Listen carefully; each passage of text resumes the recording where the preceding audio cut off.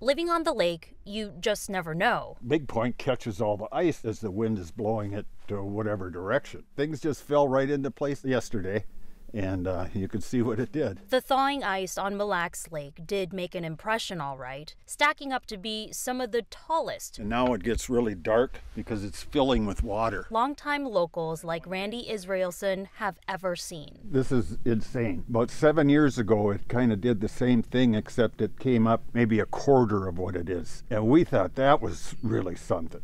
But as you can see, this is pretty amazing. Heavy chunks of honeycombed lake water now lining the shore. Israelson says you just had to be there to see.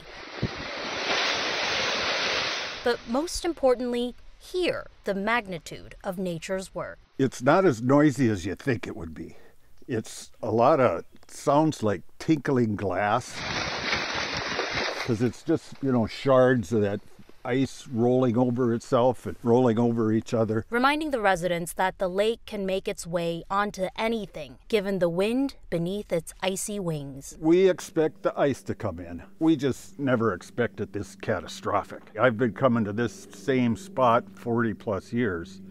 This is the worst I've ever seen it. It's the worst Mark Ethan has ever seen too. Worse for him and his newly remodeled lakeside getaway. It just takes a combination of all the right things, wind direction, thickness of the ice, all those things kind of have to, I think, line up. But Ethan doesn't deny, with a lake as beautiful as Mille Lacs, it's hard to stay away. We love the lake, we love the location, we love the property. Unfortunately, there's things that you kind of, on a bigger lake that sometimes you have to deal with. When do you think this is going to be around till? This is a guess, depending on weather. Rain will help melt it, but I'm guessing at least another month. That's a lot of ice to melt. That is banana pants.